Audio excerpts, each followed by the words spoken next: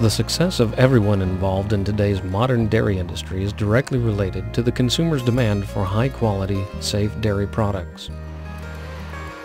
To meet the consumer's demands for these standards, processors continually seek high-quality raw farm milk. Procurers and marketers of raw farm milk are very aware of the increased emphasis on quality. As a result, dairy producers are typically rewarded with milk quality-based incentives. Component levels in milk, such as butterfat and protein, also have a great impact on dairy producer payments and processor expenditures. The only way to evaluate the safety, quality, and component levels of milk is by an analysis of a sample that accurately represents a particular lot of milk. Inaccurate sample analysis results caused by poor sampling methods or improper sample handling procedures can compromise our food safety system, have a detrimental impact on the quality of dairy products produced for consumers, and have a significant financial impact on producers and processors. For these reasons, the importance of proper sampling procedures and sample handling cannot be emphasized enough. In this video, we will discuss proper milk sampling techniques and the proper physical handling of milk samples. We will also cover some of the basic laboratory analyses performed on milk samples. This information should provide you with a greater appreciation for the importance of following proper procedures regarding all aspects of milk sample collection and handling. First, let's discuss the regulatory requirements regarding individuals who sample milk or physically handle milk samples in Kentucky. The key point to remember regarding sample regulatory requirements is sample chain of custody. All individuals who physically handle milk samples that can be used for payment purposes are required to possess either a sampler weigher's license or a tester's license issued by the University of Kentucky Division of Regulatory Services. Laboratory personnel will obtain the UK tester's license. The following groups of individuals typically obtain the sampler weigher's license: milk haulers, transport drivers, sample couriers, and milk receiving personnel. Usually, individuals who are issued a sampler weigher's license by UK will also be required to obtain a permit from the Kentucky Milk Safety Branch. Depending on the milk test performed, lab technicians may also be required to be certified by the Kentucky Milk Safety Branch Lab Evaluation Officer. The license is associated with responsibilities relating to sampling or testing milk for pay purposes. The permit is associated with responsibilities relating to food safety matters. Prior to an individual performing sampling or sample handling, he or she is required to obtain a temporary license and a temporary permit. These temporary documents provide the opportunity for a new employee to perform official activities under the supervision of a licensed supervisor. This training period provides time for new employees to become thoroughly familiar with their responsibilities and the rules and requirements regarding sampling milk and the handling of milk samples. Similar requirements exist for laboratory personnel. They obtain a temporary tester's license and receive appropriate supervision and training. After adequate training, both sampler weighers and testers are required to take a written exam. After successfully completing this exam and demonstrating the ability to perform their responsibilities, an applicable full license and permit will be issued. All individuals who have responsibility for care of milk samples are required to be licensed. Possessing a license ensures that the sample chain of custody is maintained. Now let's examine proper milk sampling procedures. The dairy industry utilizes the Universal Sampling System. The universal sample may be used for all routine and special tests required for regulatory and dairy industry quality programs. These testing programs include analysis for butterfat content and other component testing for milk payment, for the presence of antibiotics or drug residues, somatic cell counts, or harmful levels of bacteria. After a milk hauler determines a producer's milk is acceptable for pickup, a sample is obtained with a sanitized dipper. The sample will be placed in a properly identified sterile container. The container is identified with the producer's number and tank ID, date and time, including AM, PM, or military time, milk temperature, and the hauler's initials. Care must be taken to prevent distortion of the computer barcode whenever barcode labels are used. All information must be recorded legibly with a waterproof pen. The milk must be well agitated prior to taking the sample. The dipper is rinsed in milk at least twice to remove any remnants of sanitizing liquid. The container must be filled away from the bulk tank's opening, and care must be taken not to touch the inside of the container or the container's lid. The sample container is filled approximately 3/4 full, or to the container's fill line. This allows enough airspace for the lab technician to mix the sample properly prior to laboratory analysis. After the sample is obtained, it must be immediately placed into the hauler's insulated sample storage case in an ice and water solution. The ice and water mixture ensures the sample will be maintained at the mandatory temperature 32 degrees to 40 degrees Fahrenheit. The use of a floater or rack in the insulated sample case helps to maintain the water level at approximately the same level as the milk in the sample container. This helps to ensure the sample remains at the proper temperature and prevents water from contaminating the sample. At the hauler's first farm pickup, he or she will obtain an additional sample to be used as a temperature control. The temperature control will be identified with the same information as the producer's official milk sample, plus the initials TC. The temperature control sample must remain with the hauler's sample set at all times. Each farm tank on the hauler's route will have a separate record and will be individually sampled and weighed. When the hauler arrives at the milk plant, he should have all paperwork accurately and fully completed and arrive with a complete set of samples. The milk receiving personnel will examine the hauler's paperwork and samples and evaluate the tanker's milk quality and obtain a tanker sample. This sample will be used for antibiotic testing and other tests of milk quality.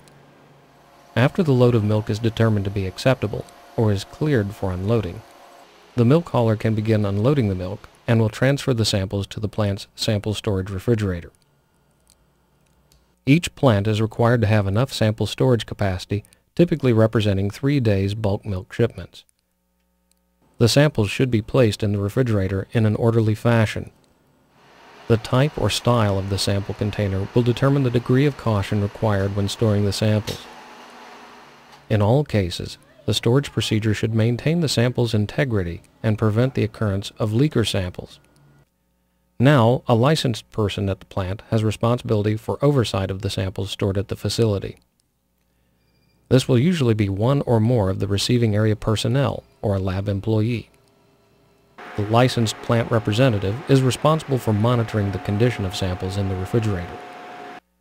The refrigerator is required to be monitored with a recording device or to be checked daily to ensure the proper sample storage temperature of 32 degrees to 40 degrees Fahrenheit.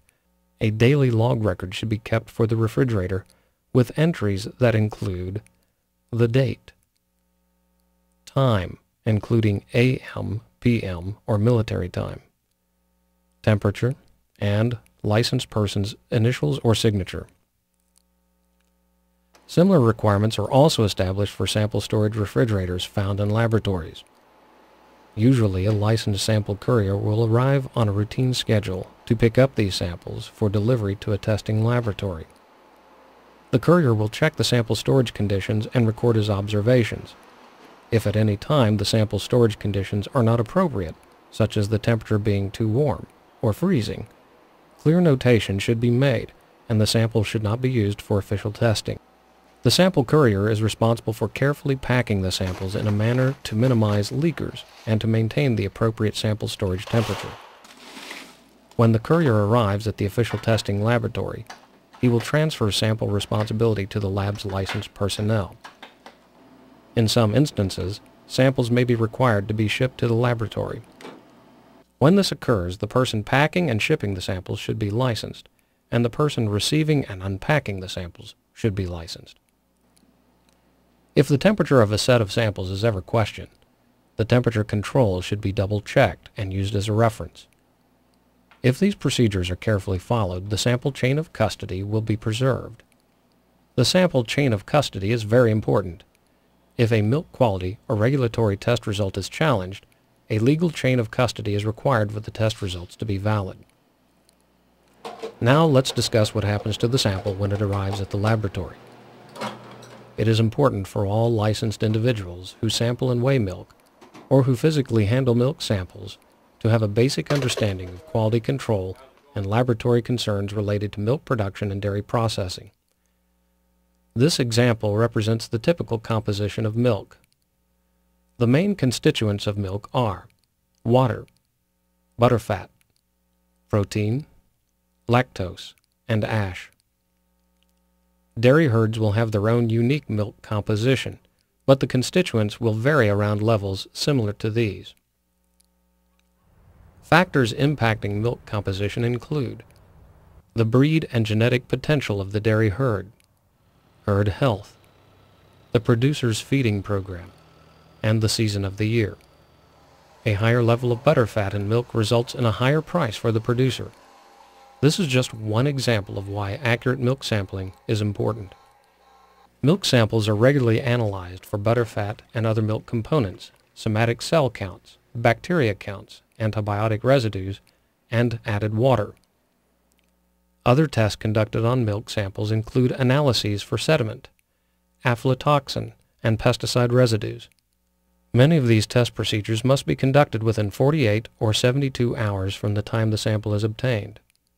The results of these tests, in part, determine whether a producer's milk is acceptable to be marketed and will impact the producer's pay price. Butterfat. Tests for butterfat can be conducted using one of several test methods, but most tests today are conducted using elaborate electronic instrumentation.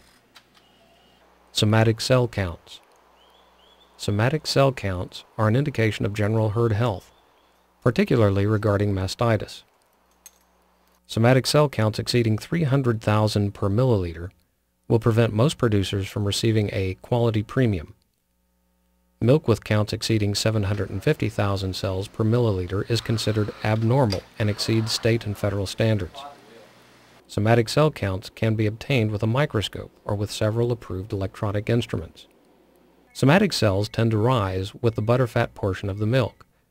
Therefore, adequate agitation is extremely important for determining a herd's actual somatic cell count. Bacteria. Bacteria are virtually everywhere. Some bacteria are harmful and some are not. All milk will contain some bacteria. Producers put forth a tremendous amount of effort to keep bacteria in their milk at a minimum. Bacteria counts exceeding 100,000 per milliliter violate state and federal standards. When this level is exceeded, corrective action must be taken immediately. Milk haulers should always follow proper procedures to keep bacteria at a minimum. This includes using good hygiene and sanitary equipment. Also, never touch the inside of the sample container. Make sure the farm tank is properly agitated. Sanitize the bulk tank outlet valve and always keep the sample between 32 degrees to 40 degrees Fahrenheit. Improper procedures can result in an exaggerated bacteria count, causing the producer to lose quality premiums, or even result in preventing the producer from being able to market his milk. Antibiotics. The presence of antibiotics in milk is illegal. Each tanker load of milk is screened for antibiotics prior to being unloaded. Some people are allergic to antibiotics and could die from exposure to them. This makes antibiotic testing one of the most important safeguards for the dairy industry. Stringent action is taken whenever illegal antibiotic residues are found in a producer's milk. Added water. Added water tests are conducted using a cryoscope. This test is also referred to as a freezing point test. It is illegal to add water to milk. Milk with added water is considered to be adulterated and cannot be sold. Water can unintentionally get into a producer's milk tank through improperly working milk systems or poor milking procedures. Haulers should use precautions to ensure their activities do not result in a positive added water test. This includes double rinsing the sample dipper to eliminate water and sanitizing solution from the dipper prior to sampling, and using a floater or a rack to store sample containers in the insulated sample case. This helps to prevent water entering into the sample container. Also, it is important to make sure the milk hose is disconnected from the bulk tank prior to rinsing. Sediment. The sediment test involves filtering the sample and evaluating the filter disc. A soiled filter disc indicates the milk has not been properly protected from dust particles, or that udders and teats were not properly prepared during the milking procedure. Aflatoxin. Aflatoxin is a carcinogenic mycotoxin produced by mold that develops in corn, cottonseed, and other feed ingredients that have been grown or stored in hot, humid conditions. It enters the food chain when animals ingest contaminated feed. The dairy cow converts the feed form of aflatoxin into a form referred to as aflatoxin M1. In milk, the violative level of aflatoxin M1 is 0.5 parts per billion. Whenever aflatoxin levels exceed acceptable levels, the milk source is taken off the market until the levels become acceptable. Pesticides. Pesticide residues are also a serious health concern. They can unintentionally enter milk when dairy cows are exposed to pesticides. Milk containing pesticide residues is considered adulterated and cannot be processed. Pesticide residue testing requires specialized facilities and is regularly conducted at state and federal laboratories. Every aspect of sampling the milk and the subsequent handling of the milk sample is important. The sample container must be properly identified and include all of the required information, including the specific time. We have identified several test procedures that must be performed within 48 or 72 hours. If the time or any other information on a sample container was incorrect or omitted, an improper test result could be assigned to that producer. Think about the consequences a producer could suffer if this occurred. Improperly agitated milk can result in incorrect test results, particularly for butterfat, somatic cells, and bacteria. Samples not maintained at the proper temperature can also detrimentally impact these test results. Samples that are not properly taken, identified, handled, or analyzed in a timely manner are of little use. A mistake in any area of the sample handling process can result in entire sets of samples being discarded. Worse yet, a mistake in any of these areas can result in inaccurate test results. Licensed individuals are trained and should be well aware of proper sampling and sample handling procedures. Use of proper procedures is your responsibility, and your status as a licensed individual obligates you to work within the parameters of these regulations. Every aspect of your job is important. Don't find yourself falling to the temptations of taking meaningless shortcuts. The dairy producer, dairy processor, consumer, and you have too much at stake. When each individual involved in handling milk samples takes time to perform his or her job correctly, everyone wins. Dairy producers are rewarded for their efforts when they produce high-quality milk. Processors are able to produce high-quality dairy products. Our state's dairy industry is in a better position to thrive, and consumers can be more satisfied with high-quality dairy foods.